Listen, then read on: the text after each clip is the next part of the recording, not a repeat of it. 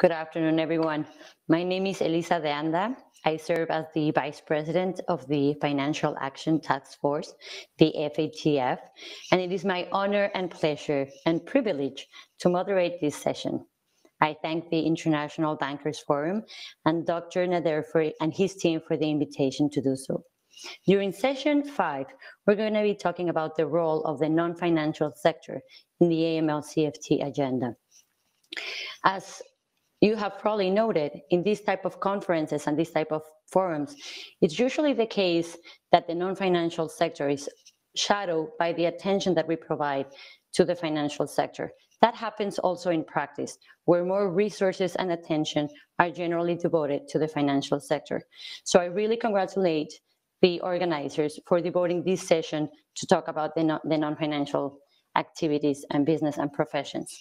A challenge of this area of the system is that it's so diverse and it encompasses so many sectors that it is difficult to go into the little particularities of each of the sector and truly understand them. So today we're privileged to have 4 experts that will speak on each of some of these sectors. We're going to be speaking particularly on the notaries area, we're going to be speaking on the gambling area, we're going to be speaking on the high value goods, and we're also going to be speaking on the role of the corporate service providers.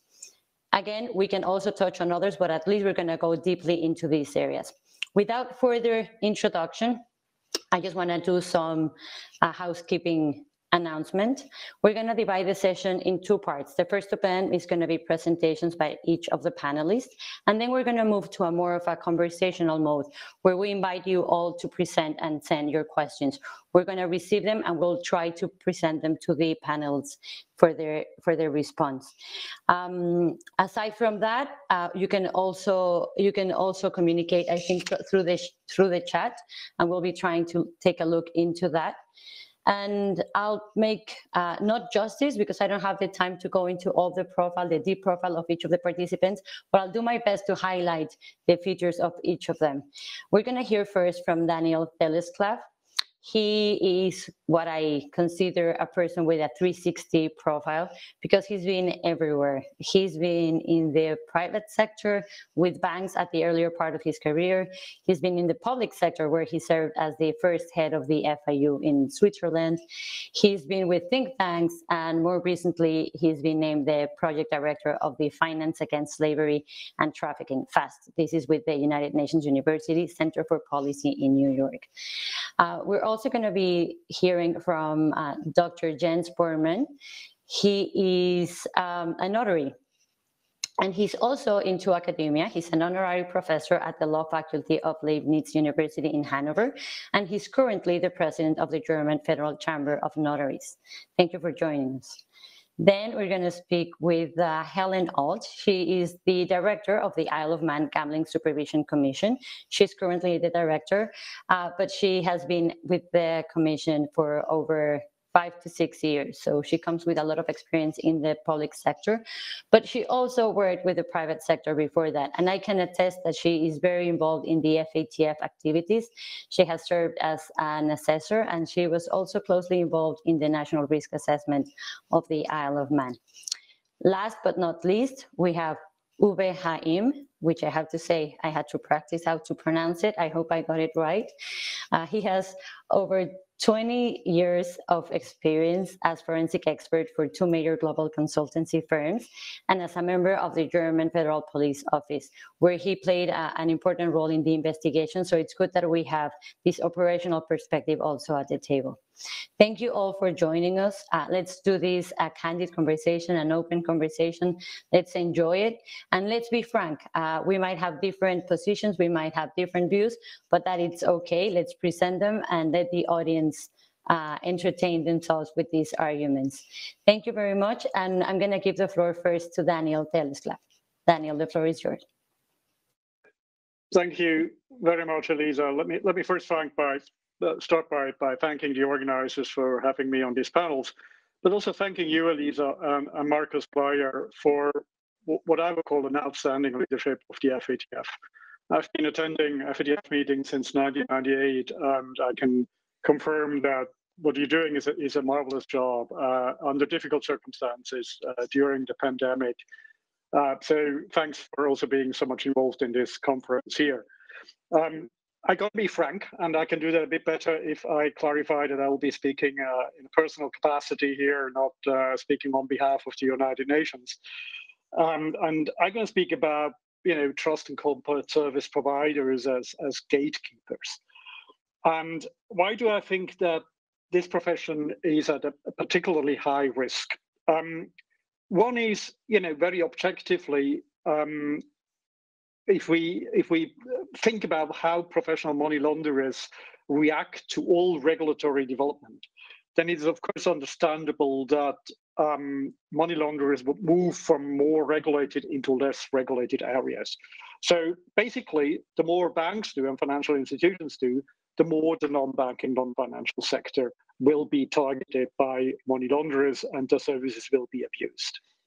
The second aspect is that the services that trust and corporate service providers offer and many other gatekeepers offer are typically services that would address high net worth individuals. So you would see that typically in wealth management. So in this business, one particularity is that it is quite obviously normal to deal with large amount of monies. So that makes it, again, attractive for professional money launderers who do not want to court our attention. If they dealt with the same amount of cash, that would immediately catch our attention. In that business, this is perfectly normal. But also it comes from a personal experience from having dealt with money laundering cases in the last 30 years. And to be honest, I have never, ever seen a case in the area of professional money laundering where we didn't have companies and gatekeepers involved. Never, ever. The days are gone where criminal politicians would walk in a bank and open a bank account in their own name. It's companies all over. In one of the last cases I've been dealing with, we had 72 legal entities established in 17 different jurisdictions. And they don't do it just because they like to spend money in all these jurisdictions. They do it because they know that they make the lives of financial crime compliance people in financial institutions, the lives of FIU analysts and the life of investigators and prosecutors very difficult with that. Also, it is quite obvious that this profession is at risk if you look at the sheer numbers of predicate offenses that generate proceeds of crime.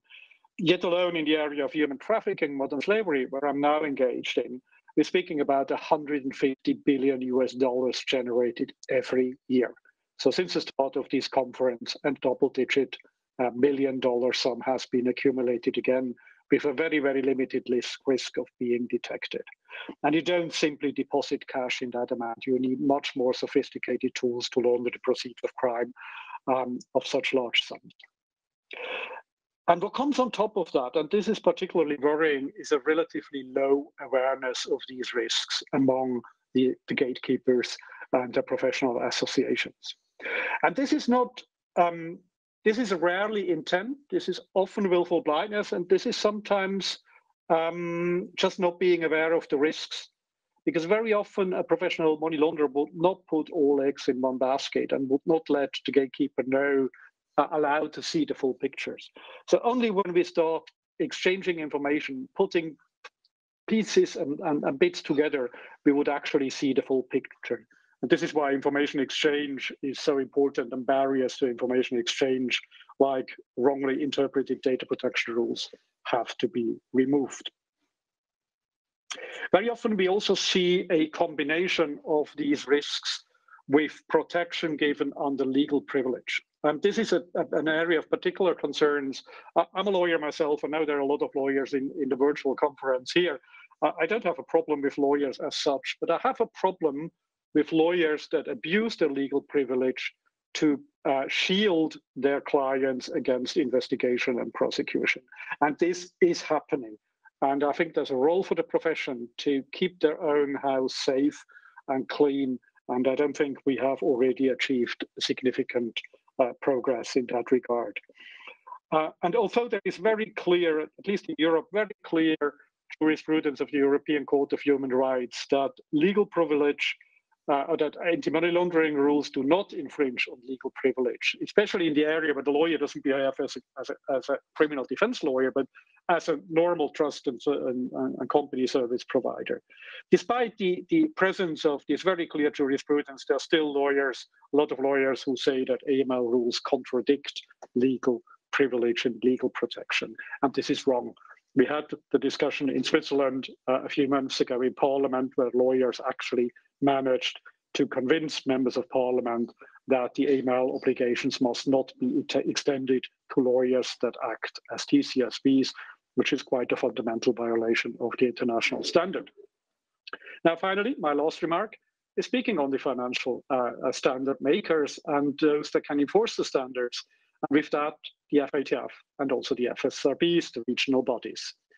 I would welcome if these organizations would look more deeply into these issues, detect abuse of legal privilege, detect low awareness in the profession, and enforce the implementation of the international rules. You have all the tools in place to do that. So with that, I'm happy to hand over back to you, Elisa. Thanks a lot. Thank you, Daniel. I'm going to hold my reactions in the benefit of time to the end, but very interesting positions that you're presenting. In particular, the fact that legal privilege shouldn't be an impairment in the AML-CFT agenda, and that this has been confirmed by the European Court of Human Rights. I wanted to highlight that because the next speaker is Professor Dr. Bornman, and maybe in his presentation he will touch on this. Professor, the floor is yours.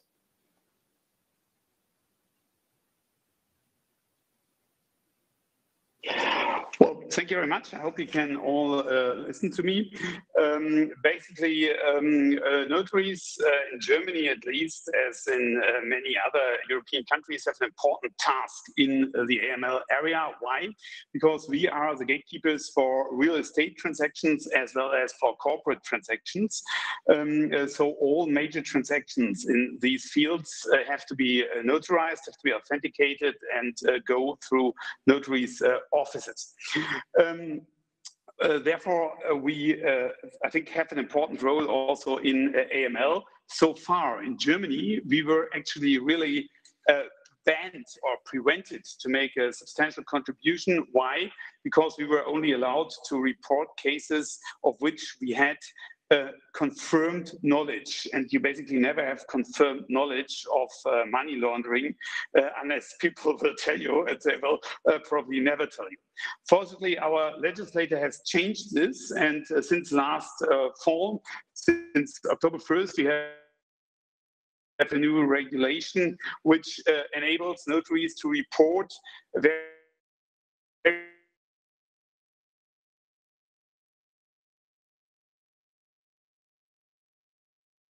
Unfortunately, I'm losing cases, which means that we have a catalog where we have to check whether the prerequisites. This is the case. Hello. Yes, I'm sorry I interrupted. For a second we lost. Yes, for a second we lost. With technique here.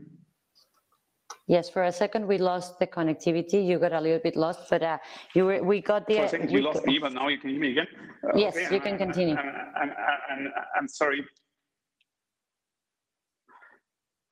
Well, and therefore, I think now we report many cases to the FIU. We have up to 1,000 cases a month that we report to the FIU. Cases where, in general, we have or there is a suspicion of money laundering. For example, the use of certain forms of company organization, like limited, like partnerships, for example, which are not registered. Then the payment by cash or any down payments before authentication. Of course, when the participants come from certain jurisdictions outside the European Union, and especially, of course, from some high-risk countries which are basically suspicious in every transaction for money laundering. However, we feel that we collect a lot of data now, and we have developed our own tools to make it easier for the notaries and for our employees to identify such cases. But unfortunately, we do not store this data. And this is one of the points we might consider here in Germany in the future, to build up a certain database within the profession at our federal chamber, where the notaries can check, of course, with all due respect to data protection rules, but maybe anonymously, whether certain actors have undertaken transactions in the past which were also suspicious to money laundering. I think this would be of great help if we could build up a database where we could flag certain people with a red flag, and then this database could issue a warning to the acting professional to report this case to the FIU. Unfortunately, we have very tough data protection rules in Germany, and I think it will be a certain way until we reach such a system. However, I think that we have to do more, and we have to use big data in order to identify such cases. Anyhow, I think we have changed the perspective.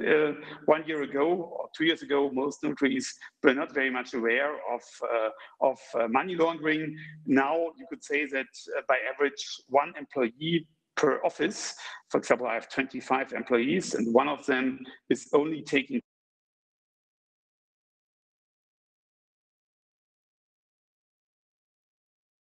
care of AML issues right now. Furthermore, we also introduced several barriers for processing transactions. We have to request now, if we have corporate participants, for a full set of the beneficial owners, and we have to check whether this information, which has to be provided before the transaction is processed, is at least reasonable. That's all from our perspective right now. I think there are many steps ahead of us, but of course, we always need the legislator to enable us such activities. Thank you very much. Thank you very much, Professor Bornman. I highlight the emphasis that you put on big data and new technologies as a possible inflection point in the AML-CFT agenda and what this can provide to the system. I also note the question mark that you mentioned as to how can you as a sector share or not share the information when you see some alerts or some substantiated red flags with others in the system. I think this is a question that we see in other sectors and also in the financial sector, where banks have posed this question, whether they should share this information on potential clients or users to other players in the system. I'm going to leave that for the second part of the session and maybe just pose that as a question. We're going to move to the third panelist, Helen Alt, please, the floor is yours. Thank you. Really happy to be able to speak about gambling, hopefully raise a little bit of awareness and understanding about a sector that's not always very well understood in terms of AML. So really, when we think about gambling and money laundering, I expect most people conjure up a sort of mental image of a dark and smoky casino with mobsters and suitcases full of cash. It's something that we're really used to seeing in all of the TV and movies. One of the first well-known money laundering schemes did actually originate in the Prohibition era in America, where the mob's accountant, Meyer Lansky, he masterminded operations to launder huge amounts of dirty cash through casinos and through racetracks. But really, things have moved along so much since then. In terms of business change, of course, the most important change we've seen is the introduction of online gambling.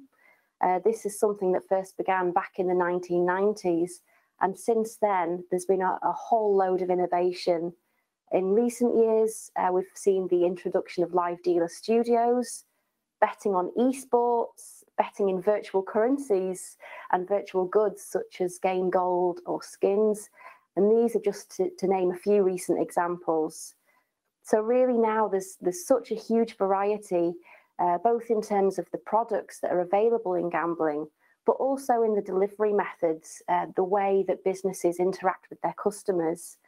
And some of those have higher and some of those have lower inherent risks. So gambling activities can be split into various different categories when we're looking at risk assessment. A couple of examples for you are betting against the house or betting player to player. And the obvious example for that would be poker. When we have players gambling against other players, that generates a risk of collusion, things like chip dumping in poker. And that can be abused as a way to transfer money or funds from one player to another. And the risk is even more increased if there's a cross-border element. So if you have customer A in one country and customer B in another, they can deliberately work together for one to win and one to lose as a way to transfer money to each other. Another example of how you could possibly split the business is either face-to-face or non-face-to-face business. Typically, face-to-face business is going to be predominantly cash-based. That can generate a real problem for businesses in trying to evaluate what the source of funds is.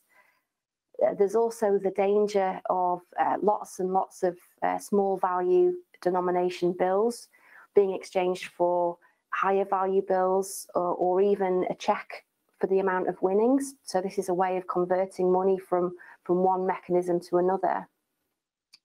On the other hand, non-face-to-face remote gambling, that can be really attractive to criminals because it feels safer for them to be distant from the business. They can hide behind their computer screens, and they can also take advantage of the weaknesses in systems. They could use stolen card details, identity documents, and forgeries. So that's the product change. We've also seen a lot of change in terms of the AML controls that are applied by businesses. Businesses are now able to access vast amounts of data. They can use that for CDD purposes, everything from identifying and verifying the customer, right through to screening databases, open source information. Gambling businesses, they typically have very advanced transaction monitoring systems, and the best systems not only look at the monetary values of what's coming in and what's coming out of an account, but also really look closely at the gambling behavior, the gameplay. And this is how the behaviors such as the collusion and the chip dumping are identified. In many cases, these great systems, they weren't first created for AML purposes. I think the number one priority for the business was making sure that they don't lose money themselves, they're not a victim of fraud, and that they have fantastic marketing strategies to get more business. But the ones with the good compliance culture, they've realized that these systems can be really well adapted for AML purposes. And then from a regulatory point of view, it's fair to say that gambling, like some of the other DNFBPs, they're a little bit behind things compared to finance. They might be new to AML or developing. Some jurisdictions, they ban gambling entirely. Others are new. And for those that do regulate gambling, their main focus might not be on crime prevention. It might be more about revenue generation. So it's all about the focus. In the good examples of regulation, there's very strict entry controls. The AML laws are applied to gambling like they would be to all finance businesses. And there's active supervision of those sectors. There should also be a really big focus on domestic and foreign cooperation by those supervisory authorities. And that means across businesses, law enforcement and other supervisory bodies, but also sports governing bodies. And that's something that's quite unique to gambling, that the regulators should also be looking at the conduct of the sports themselves. This is important, actually. Europol's Serious and Organised Crime Threat Assessment from 2021, that identifies match fixing and betting related scams as one of their 11 main crime activities in the EU. Although only a small amount of matches are believed to be fixed, the volume of bets is high, so they estimate this to be around 120 million euros every year. To speak a little bit about involvement of TCSPs, another DNFBP, in the Isle of Man experience, and we have a very large online gambling sector. TCSPs are often involved in an advisory capacity or providing directorships for online gambling companies. And we actually find that to be a very positive thing, because we find the TSP sector is more established in the regulated sector, so they tend to have a greater understanding of the requirements on businesses. So in our case, we can see that as a real positive. But really, the biggest risk of all, despite all the change, all the innovation, number one risk for us remains criminal ownership of a gambling business. So a modern day Meyer Lansky operation. Regulation and supervision, they're the answers to addressing this risk. But as I've mentioned before, it's not a regulatory a level playing field, and things are still evolving. So really, I wanted to discuss the notion of the bullet point of the topic discussion. It was gambling and betting operators, an attractive match field for money launderers. And I wanted to put it, is it a statement of fact or is it a question? My view, I suggest that there's a broad spectrum of gambling business. Some are higher risk, some are lower risk.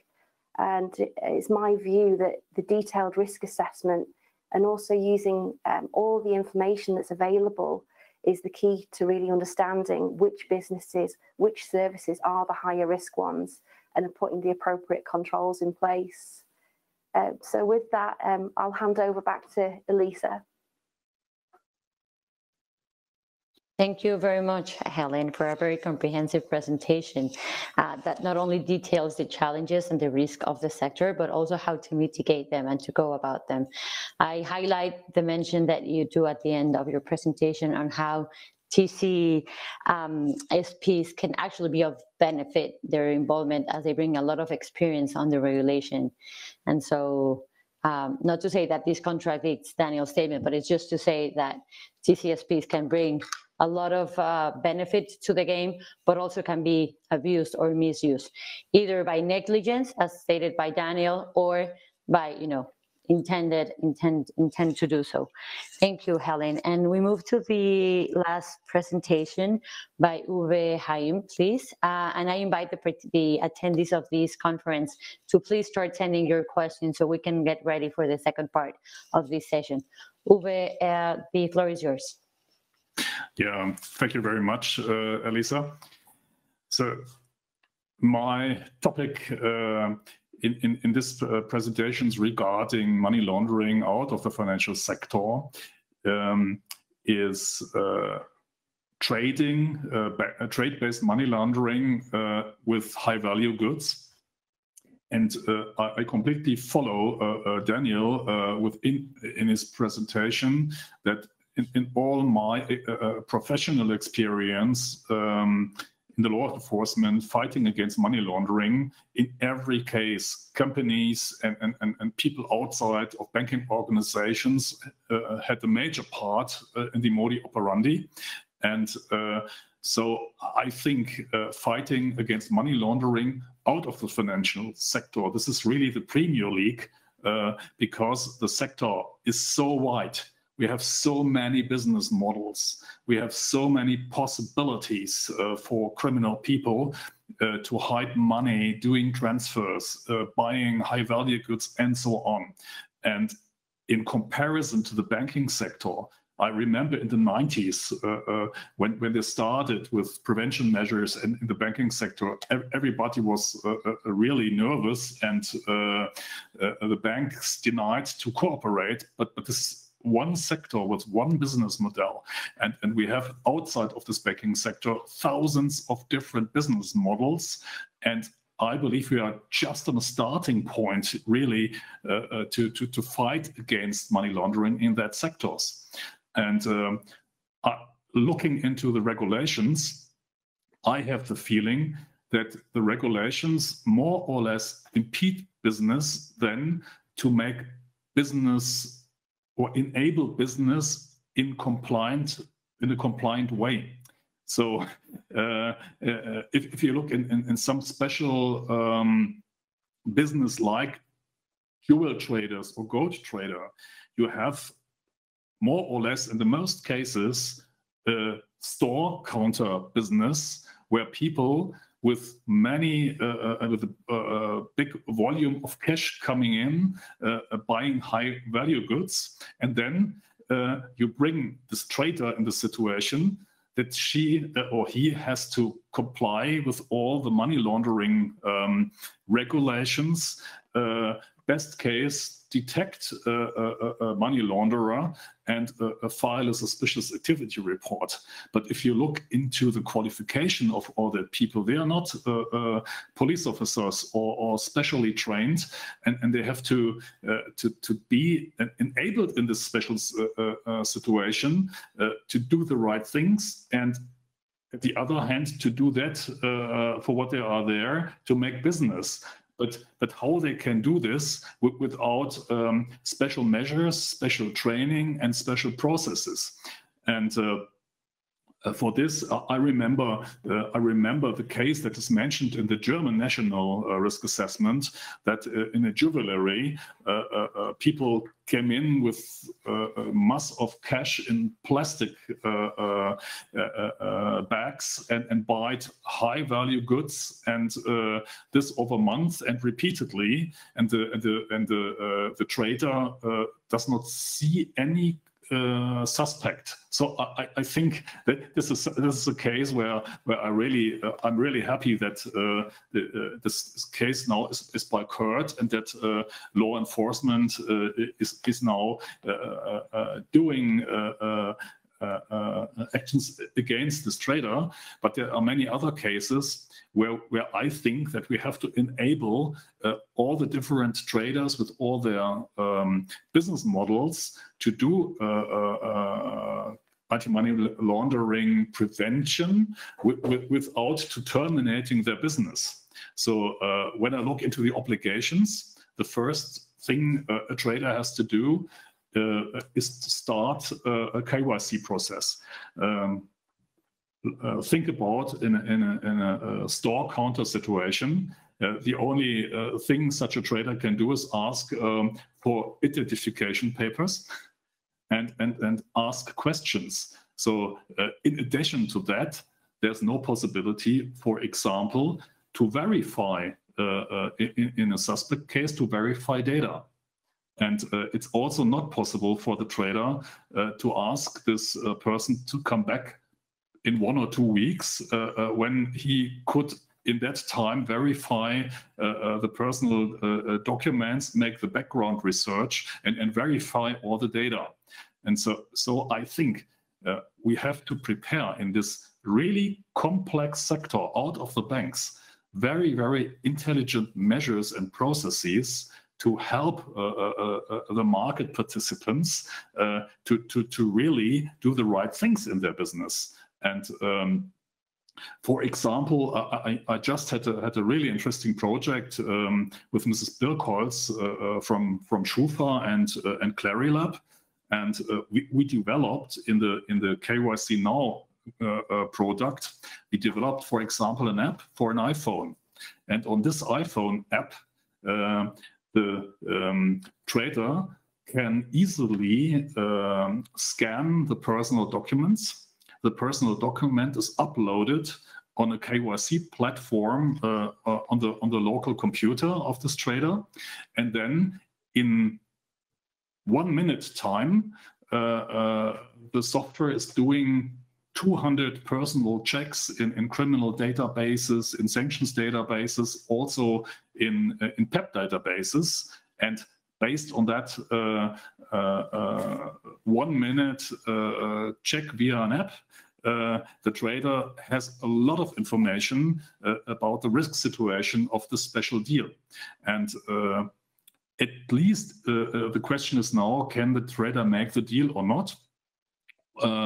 And in that cases, such a trader needs help. So we also placed into this app some slides with background information. What shall the trader do now if he has people with a PEP status? And if you have to verify data, and verifying in a counter situation is not possible. And I had this deep discussion also with the local authorities in Germany. And we supported also from the FIU and the Federal Police Office setting up the regulators in this field. And based on these connections, we received the answer, yes, a trader can do the deal, can sell the watch for 100,000 euro cash, but shall also collect all the information, document everything that is important around this business, save the personal documents, and in the situation when a suspect comes up, then in such a counter situation, a dealer has no other opportunity to file a SAR. So, and this accompanied with data and information he collected. And I think this is a minimum what a trader with high value goods can do. I believe the regulators and also the government has to enable these traders doing efficient money laundering prevention, and not only setting rules that are completely out of any kind that they can do in their shops or in their special business situations.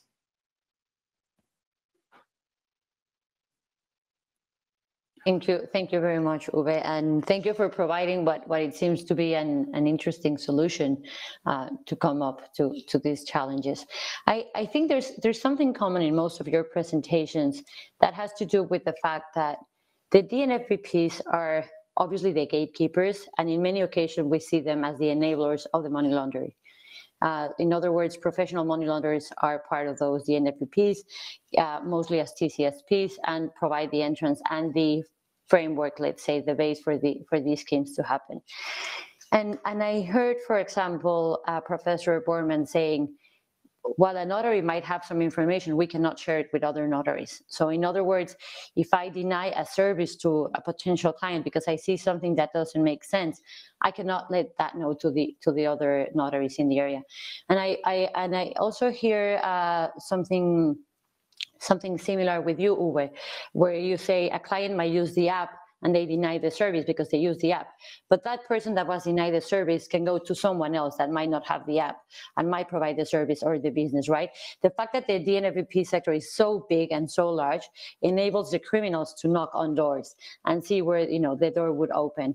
How do we go about that, Daniel? I know data protection is a big issue, confidentiality, but from your perspective, from a former head of an FIU, I've heard, for example, the idea of creating something similar to a credit bureau, where people can have a background on how well you pay your debt, something like that could obviously lead to some financial inclusion implications. So it would have to be done rightly, but where there's clarity that there is a criminal trying to enter the system, that the system can protect itself by sharing that information. How can we go about that in the private sector? And I'm going to go to Daniel first, but I'm going to ask your views, and I'm going to ask for you all to be very brief so we can move to other topics. Thanks a lot, Elisa. You're pointing to probably one of the key issues and key challenges that we're facing, both public and private. So, of course, there's the right to privacy. We have to be very careful about. There's also the right for every citizen to live in a space and in a country free of crime. So we need to find the balance between the two. I think one of the key to finding a solution is technology. I think we have today, technology will help us to share information in a way that it does not infringe on privacy requirements. So we could have probably an entire day, especially on that topic. But I'll keep it very short. There are very good examples, for example, in the Netherlands going on that topic. in encryption and just sharing the information that is necessary to be shared for the purpose. I think we should also be honest about deleting information if we don't need it any longer, about informing people if they have been subject to information exchange when we don't need the data any longer. So I think there's a lot of safeguard measures, but at the moment I'm really concerned that we make things very easy for criminals. If they are turned down by one player in the market, it will go to the next one. And if he turns down, he will go to the third one. He'll be successfully find a way entering the market. On your point about financial inclusion, that's for me the biggest concern I'm having on infringement of civil liberties in that regard. No solution should in any way be a wholesale solution. Say, look, we don't like this type of people, so we don't do business with them because they are more at risk. That would be wrong. And I think the FATF was very clear on that too. But unfortunately, in some countries, we continue to see exclusion of entire categories and groups of people, and that's certainly the wrong way to go. Back to you. Thank you, Daniel. Professor Borman, can I ask your views in presenting this idea? How far have you gotten, for example, in talking to authorities and thinking on how could you preserve that data that right now you're not storing with all of the challenges that it comes? If you can just share briefly where you are and what's coming next in terms of challenges. Professor Borman, you're still muted. I'm sorry. I think you can hear me. I think the data is already stored because, for example, in Germany, the notaries provides the financial authorities each and every of these transactions with the data to raise the taxes. So we have the data, but the data is not centrally stored and it's not used for the fight against anti-money laundering. And we have an archive, for example, for all our deeds, where we store our deeds, and where each notary has an inventory of the deeds. So we have all the data basically, but we don't use it for AML. Of course, I can understand that we cannot allow every notary in Germany to have access to whatever data of other notaries. It wouldn't be nice, and there could be some privacy infringements. But what we could do would be to have notaries, to give notaries the possibility to check a certain database, searching a certain name, and then we could provide the notary with some, let's say, anonymized information that this certain person has undertaken several other activities, for example, in the real estate sector, which were suspicious or which have led to reporting to the FIU. And in such a case, we could of course increase the attentiveness, and we could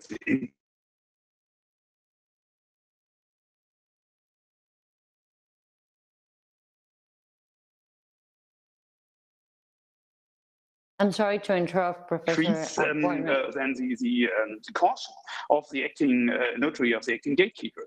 And I think such a system would work and if everyone has to check such a database, I think then we could identify many more cases. But I foresee a very difficult debate in this country about data protection and about the abuse of such cases and the treatment of suspicious people. So as Daniel said, it's always a question, which are your priorities? Do you really want to dry up AML in the real estate market? Or do you say, well, privacy is the most important value we have, and maybe we also want to make business with doubtful people. And I think this is it's a very, very difficult path.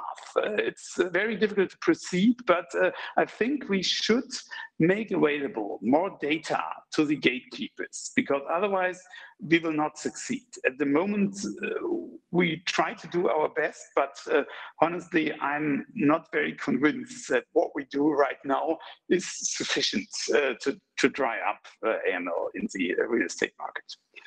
And therefore, I would wish that we could build up such a database, and I will start negotiations with our new government after the elections in October to think of such systems. Of course, we have to give due attention to data protection, but I think if we want to reach substantial progress, then we need to share information between the various gatekeepers. Otherwise, we will never prevent effectively money laundering. Thank you.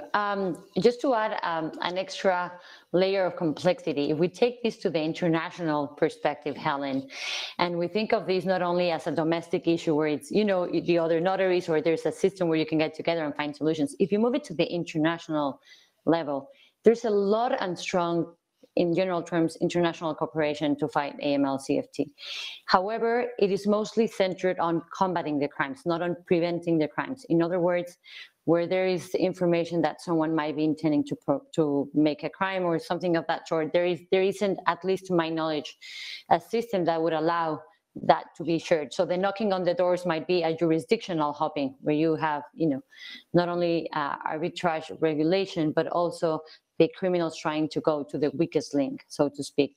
How do you manage that, specifically on gambling and online gambling, that it's so broad and you can have a platform in one jurisdiction offering service to potentially hundreds of jurisdictions? Yeah, I think you're completely right. On the after the event, when there's a suspicion, I think foreign cooperation is really good in the gambling area, and as it has to be, because a lot of businesses operate in multiple jurisdictions. They hold a whole collection of licenses. So the FIUs and the supervisors are good at cooperating when there's an issue. They're also pretty good at cooperating about typologies.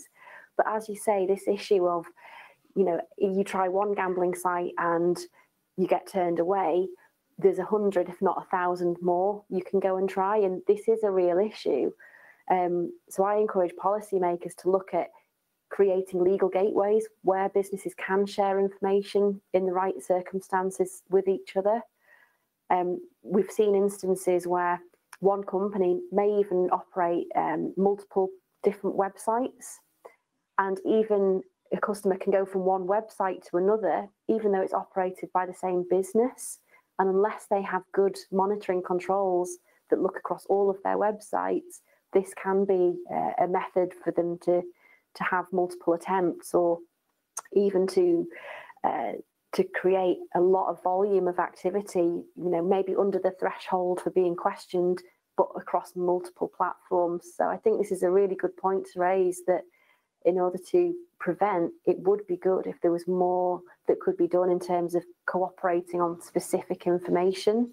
But obviously there's the challenges on data protection and tipping off if the provisions aren't going to allow for that cooperation. Thank you, Helen. We're going to move to Uwe, and before I do that, I'm just going to give you a heads up that I'm going to go back to each of you for a 1-minute sum up of, I would like to, if you could share with the audience actionable items, things they can do after this conference. A lot of people are listening to us, and we're talking about how challengeful this area is. If we can give them some things that they can do, how they can learn more, how can they inform themselves to make sure that they're not part of these AMLs, these money laundering schemes, in a negligent way, but because of lack of information or lack of, you know, due diligence in the work that they do. I'm going to ask you to do at the end. And Uwe, if I may move to you, as someone that brings a different perspective, as an economist and someone that has been working with technologies to provide solutions. You spoke on KYC now as an option, but what would be the piece of technology that you think would be the groundbreaking in the next years? We're talking about machine learning, AI, big data pooling, and so forth. What would be for you, from your perspective, the one that we should focus more on? So sorry, I had a short system breakdown. It's now coming alive again. Can you hear me? Yes. Can you hear me? Yes, I can hear you very good. Okay, perfect. I was asking your view from someone that has been working with technologies to bring solutions to the table. You spoke about this app that would allow the high value goods business provider to check and do the verification of the clients. Is there any groundbreaking technology that is actually working now that you think the audience could look into, or the next point of inflection that you would point us into that direction? Yeah, so this application is only for the use of one trader, and I believe that this is the discussion. This is really interesting for me also to hear from the notaries. I believe that we have to we have to work on an inter-sector data exchange. So for preventive measures and law enforcement, there I see the FIUs and all the suspect cases, and all following the new German law, all the suspect transactions, they are now defined in the law for the notaries, and they have to be reported to the FIU. And I think the FIU is the organization that has to do all this data analytics on this massive data, and then help all the obliged persons with a database and the possibility to find out hidden connections or something else to recognize money laundering in an early case. And I don't know if such a database only for the notaries is helpful. I think we must put this on a higher level of participants. And I see here the FIUs and the obligation for data collection and also for data for the communication of suspect cases. Similar, for example, to all the typology work the FIUs are doing. Thank you, Uwe. I'm going to give the word. Can I ask Professor Bormann to mute his microphone, and also Uwe, so we don't have the background noise? Thank you. I'm going to give each of you 30 seconds to 40 seconds for these closing remarks. Before doing so, I would like just to remind the audience that money laundering is not a crime without victims. We tend to look about numbers. We tend to talk about, you know, what we're talking now, the technicality of it. But every dollar, every euro, every peso that is laundered comes from a crime. And it's potentially going to be invested again in crime and strengthen that criminal networks. And that means people are being, you know, abused, child abuse. That means people are receiving arms by arms trafficking, or drugs by drug traffickers, or human trafficking. So if you work on money laundering as a DNFVP entity or in a DNMVP entity, think of this as a potentially saving lives and making your society safer for your kids, for your families. This is what's at stake. So moving from a tick box approach where you just think of compliance to avoid regulatory sanctions. I'm sorry, Helen, those are important, but moving from that to what really matters, that is preventing crime. What would be the actionable item that you can provide to the audience? Because at the end, what it's at stake, it's our people, it's ourselves.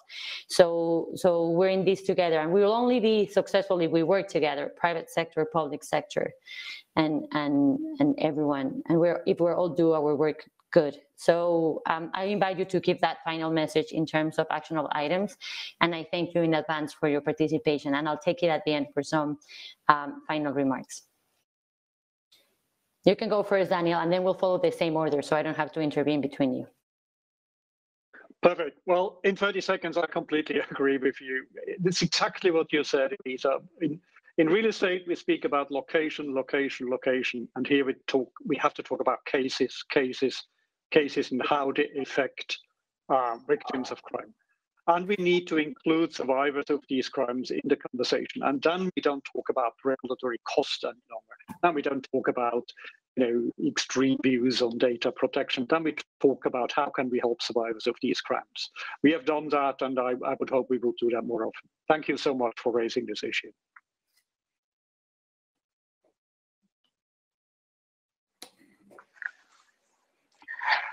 May I?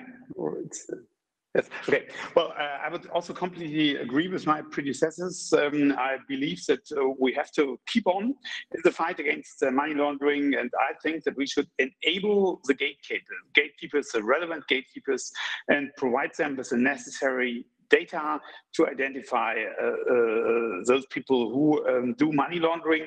And I think that we should create such databases. They can be hosted by the FIU, they can be hosted by relevant organizations, but we should really enable the gatekeepers and give them better tools to identify the criminals. Thanks. Okay.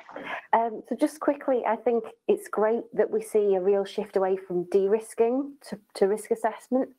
But to do proper risk assessment, we have to have education, we have to have awareness. So I just urge businesses, AML professionals, do their research, read. CPD is the #1 thing to stay on top of, understanding what's happening in different businesses, different typologies. Read the news, read the AML papers. You can't be too educated in these areas.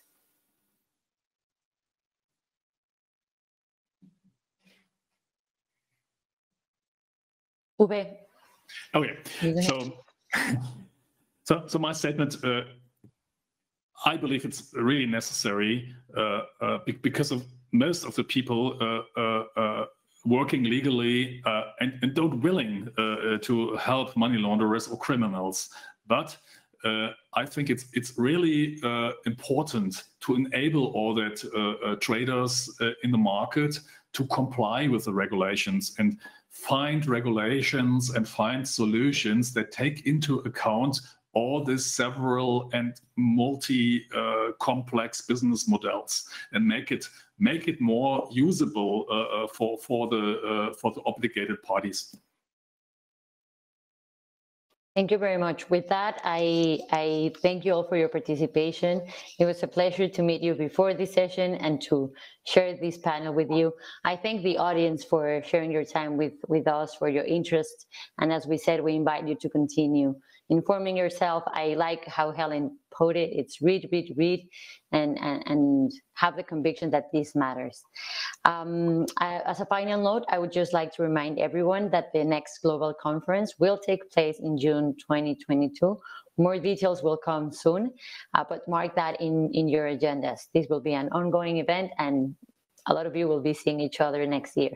Thank you very much, and happy weekend for those of you that are in the European times and are close to the weekend. And for us that are in the Americas, Good Friday, and wait for the weekend to come up. Yeah. Thank you very much. Thank you.